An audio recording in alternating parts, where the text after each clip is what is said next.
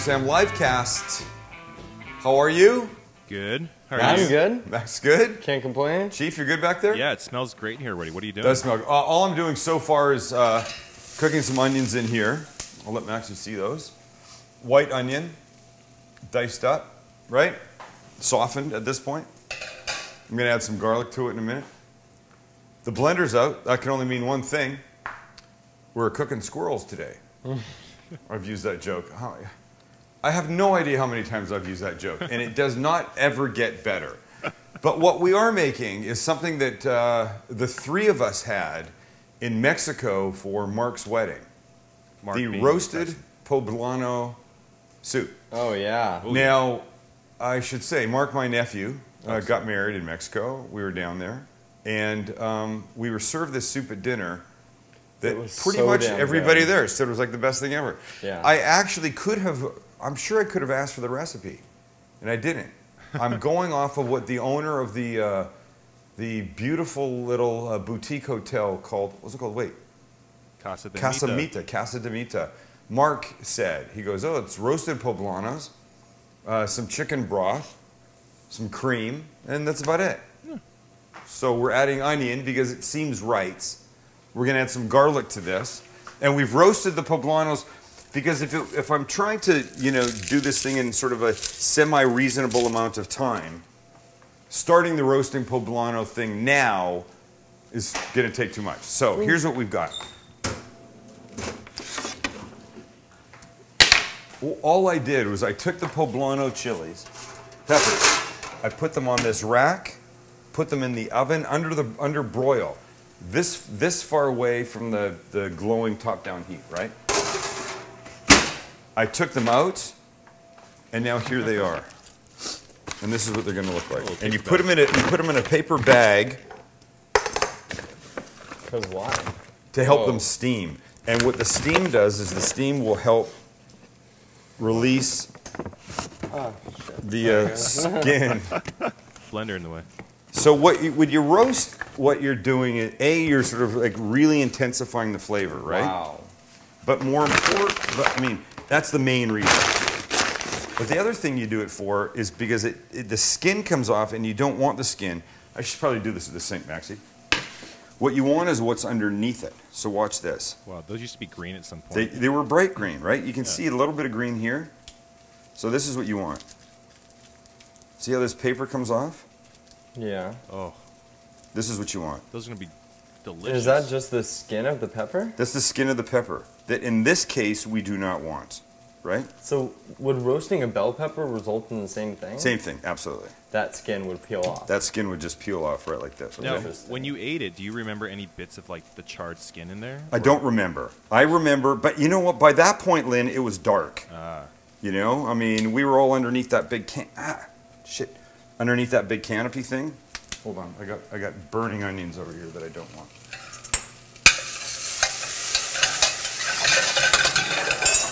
Let me just turn that off for a second.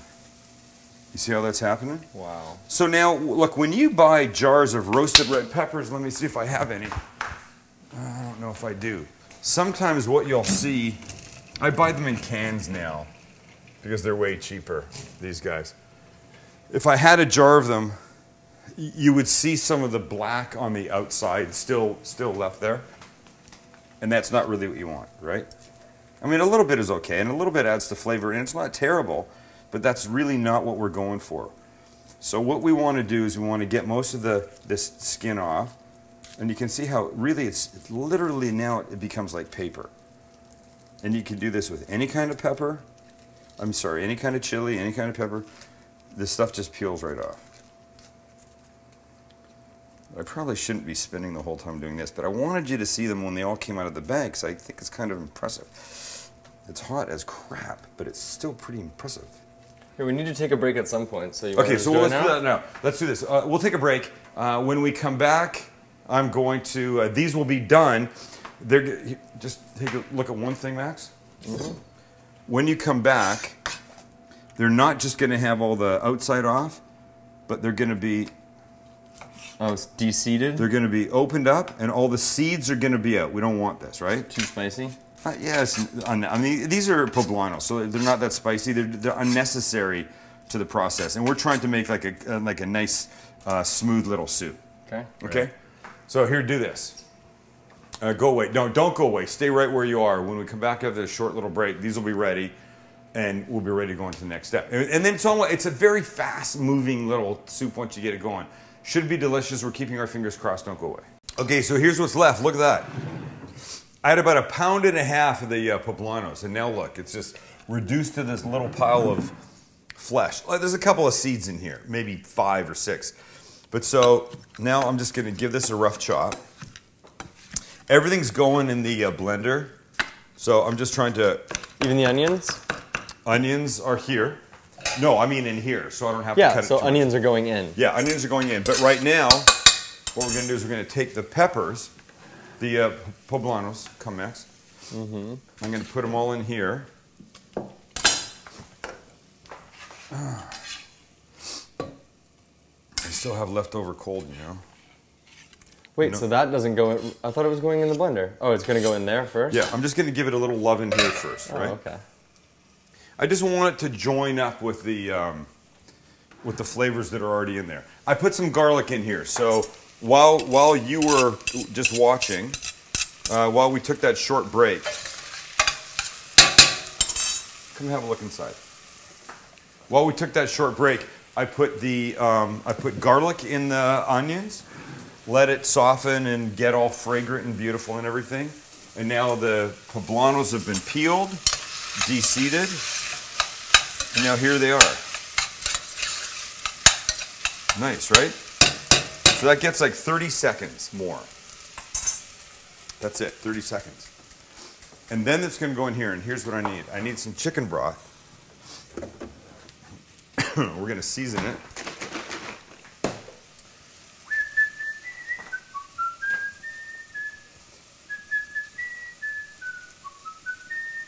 Perch!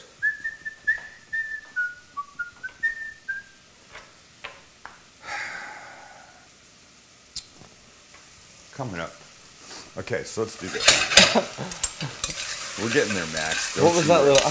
Who knows what that little interlude was? I don't even know if you realized he was doing that. I gave myself a break. Okay. Full break.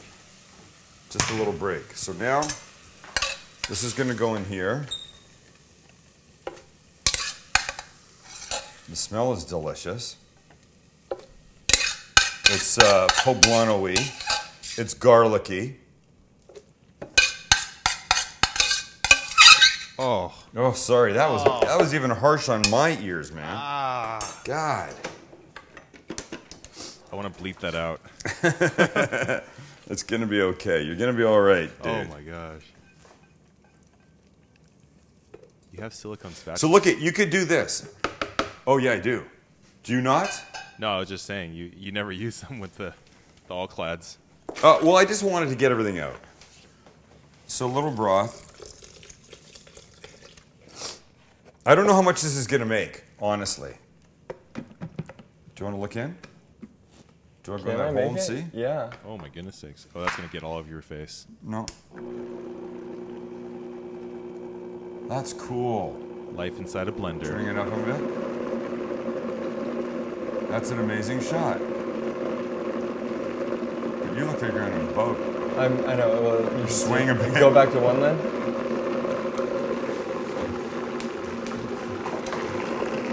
Oh my goodness sakes. There you go. Whoa.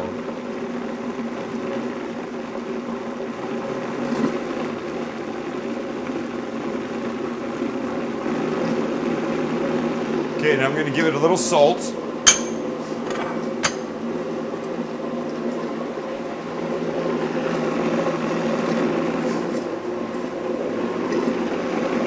Whoa, those little grains of sand were so cool. Or little salt grains. You know what's interesting is I don't know what the color of the soup was. Because It was about this color. It was like it? greenish brown, yeah. But you saw that cream in there, so... Well, we're going to add cream. But see, it's pretty thick. Hey, you need more broth? Oh, definitely. I don't know if I was going to add more here Or if I was going to add it when it's got it back into the pot to heat up.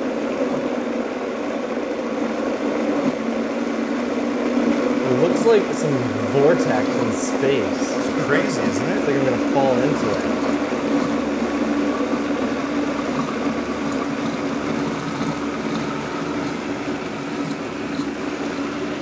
I'm going to put the lid on. Okay.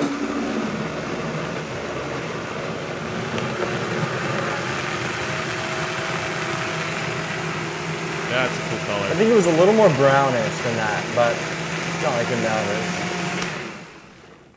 I like the color.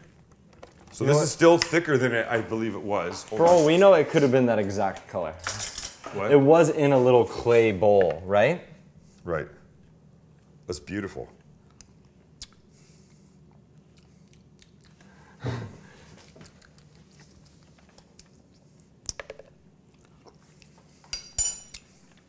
Yes. Verdict? I don't think that's it. I'm not sure, but you know what? It's not. So it needs to be thinner. More broth? Oh, definitely more broth. So I'm going to do this. I'm just going to mix this for a second.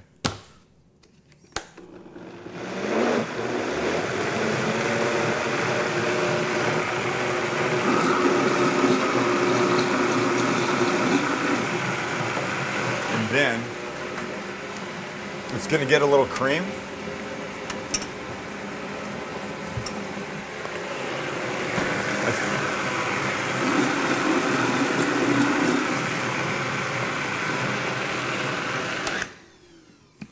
And now back in the pot. Dang it. Does that look right? The consistency looks great. The consistency looks fine. Now, right?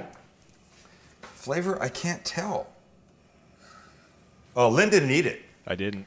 Do you want to taste it? Yeah. Hold I wish I did now so I can help out here. on. I'm sure you could help out. Wynn was in his corner by himself. Wow, that's damn good. It's pretty good. Lynn was You know shooting what I'd the like to give photography at my cousin's wedding. That's why he was there and in the corner. You know what I wish I'd done? I wish I'd put a little cilantro in it, maybe. Ah. Interesting, yeah. You know what? Cilantro. It has a very similar aftertaste. It's close. Hold on. You're very close. Watch this. We're pretty close to this being done. Do you have cilantro? I always have cilantro. Oh, really? Your mom always has cilantro. She actually She does. probably does. She loves cilantro. You know what they call it? You know what they call cilantro? Asian parsley? Wait, stop. The Asian parsley, really? No, cilantro's called... Yes. Wait, this is parsley. Oh, you're talking about Chinese people. Yeah, Asian parsley. Yeah. But what's the seed that cilantro's from? Oh, geez. Coriander. Coriander, that's what it is. Right.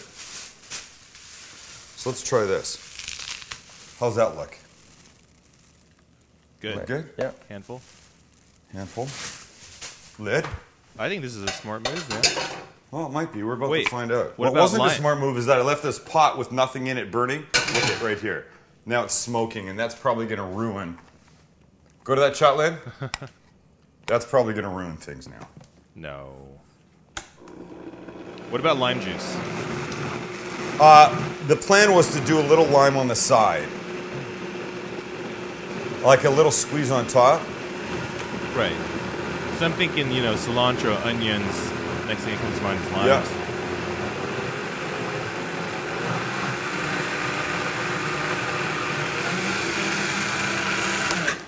Okay.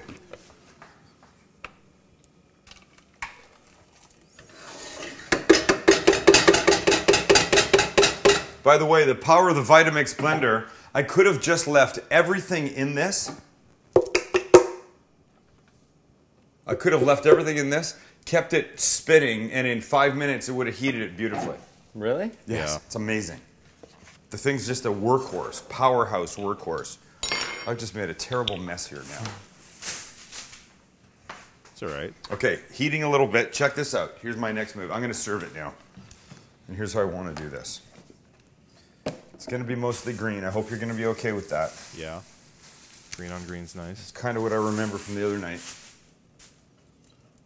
I'll use every knife that I own today.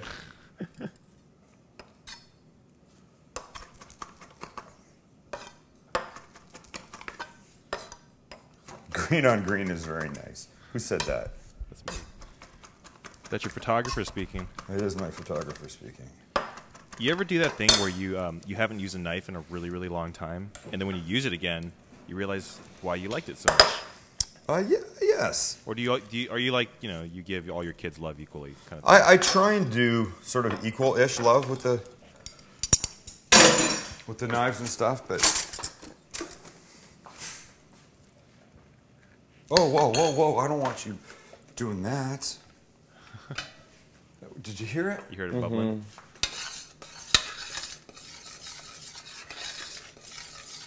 Oh, you know what? I'll tell you something. If you go take a look at that, Max, the cilantro, yes, for sure will add flavor, but look what it did to the colors. Ooh, yeah.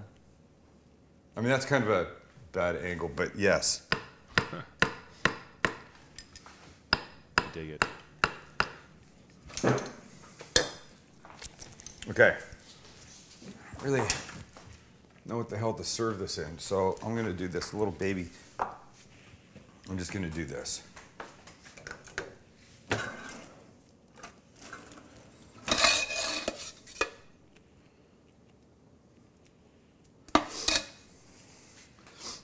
Just a tiny bit. Let's see how this is. Where's my wheat olive? Thank you. Wheat olive. Finishing oil. The best. We talked about wheat olive? Go to wheatolive.com for all things extra virgin in the California olive oil world. That's all they sell. Don't go there looking for a hybrid. Don't go there looking for something that you think came from Spain but might have made its way through Tokyo and then Seattle before it came here, because that's not what it is. Only California extra virgin olive oils. That's all they carry. Well, they carry other things, but when it comes to extra virgin olive oils, that's it. All from California, all amazing. Go in there, ask for an education, and they will do that for you. So a couple good drizzles on top. A little bit of this avocado. Green on green. Yep. Hold on. It's going to take a nice picture. Yeah. A little bit of cilantro. Yes, yes, yes. Look at in that. Okay, here it is. There it is. Have a look at that. And then let's see how we've done.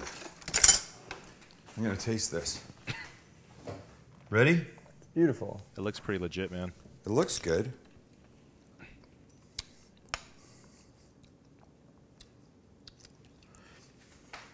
You want to try this? Mm-hmm.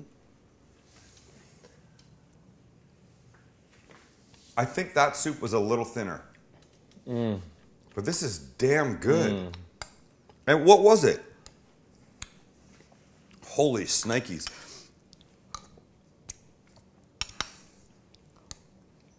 Okay. Damn it, you got to make this. I say it again. I need some of that for Joey. Do I need a new line? I got to find a new line because people are going to not believe me anymore. Oh my God. Okay. The avocado, the cilantro, a little bit of wheat olive, extra virgin on top, pepper. That's a damn fine soup. That is a damn fine soup. I'll try and write down what I did to it because I don't really remember, but I'll put this in the recipe form anyway. Thank you for hanging out with us. Do this. Go to thecookingguy.com, click on the live cast. We're all there, or just go to thesamlivecast.com. We try and put the recipes there. We try and make sure that you have the information you want. Email us from the Sam Livecast page. There's a little link there. You can email us and we'll answer your questions and try and make sure that you get what you want, because that's what we do, isn't it?